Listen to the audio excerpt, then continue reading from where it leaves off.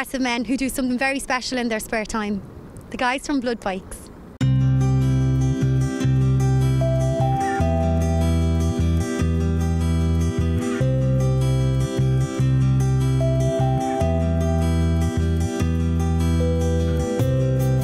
Keith, explain to us a little bit about how Blood Bikes came about. Well, myself and my father-in-law were over in Birmingham a couple of years ago, had the motorbike show, and there was a stand there for blood bikes based over in the UK. We got speaking to a few of the members over there, and we thought this was a good idea. Sometime later we went researching the idea over here, and we found out that there was a blood bike group based in Galway, which was in the middle of being established.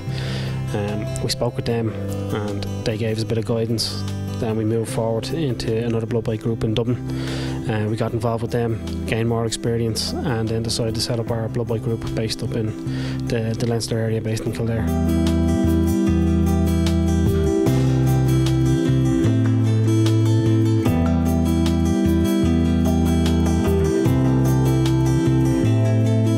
And exactly what is Blood Bikes?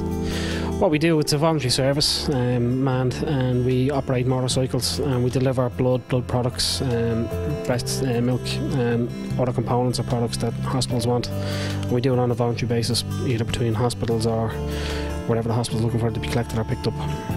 And why, explain to me why a bike would be needed. Isn't there hospital vehicles for this? There are ambulances there, but if you can imagine, a bike takes up much less space than an ambulance. We do it because it's going to save the HSA money, it's going to save the ambulance service money.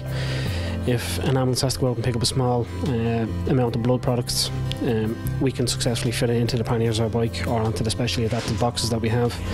And it means then that you're taking an ambulance off, or you're not taking an ambulance off road, you're saving an ambulance from having to go out and pick up a small product, whereas they can be then used for either patient transport or for more serious cases.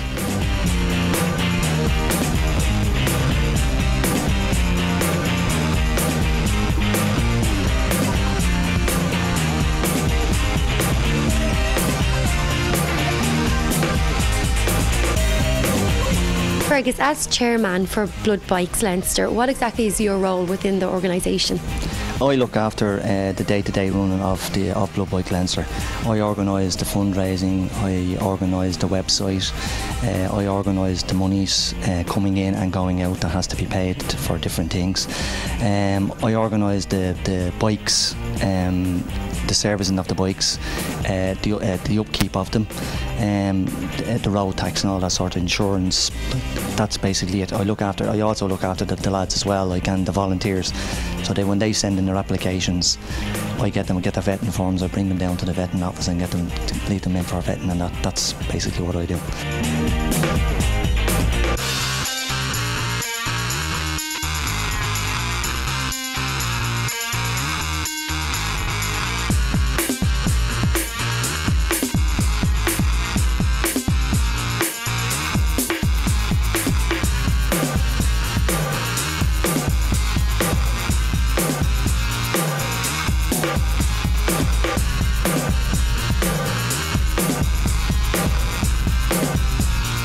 Gordon, as Secretary for Blood Bikes Leinster, what exactly is your role?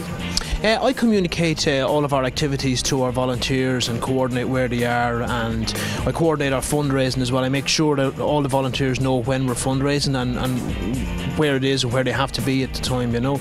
I also spend a lot of time writing letters and communicating with companies and basically begging for money and for sponsorship for things, you know, and it's a hard road trying to get sponsorship from companies in the current climate. And exactly what would you need sponsorship for? Well, we have about 25,000 euros worth of equipment at the moment. That includes bikes and specialist carrying equipment for carrying the stuff that we carry from hospitals.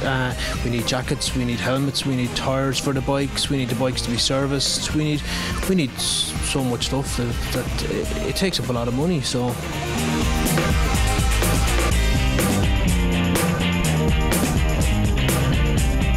How many riders are within the organisation? In Blood Bike Leinster alone, we'd have between 25 to 30 riders. In a given week, you would have five riders on Monday to Friday, from 7 p.m. to 7 a.m.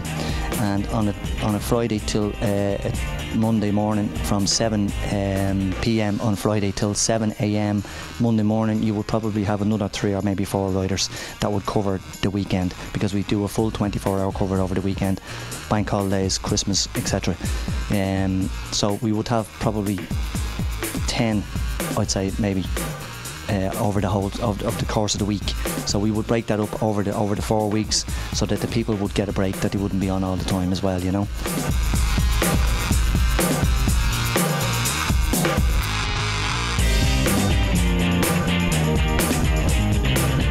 And how is all this funded? It's self-funded. What we have to do is we have to go out when we have to do collections. We have to do bag packing. We don't get any government funding from anybody. So we have to literally go out to a shopping centre, have the bike on a stand, have 2 or 3 people there on the stand with a bucket on the table, and try and get people to donate money to us. We go to the supermarkets and we pack people's bags in order for us to get it. We will go to different events that would be around, like if there was a rally on somewhere, we'd go to the rally, bring the bikes, bring the buckets, and do it that way.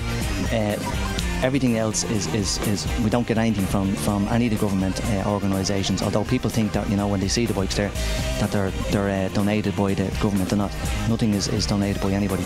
So if we don't go out and shake the buckets, the bikes don't run on the road, and that's basically just it.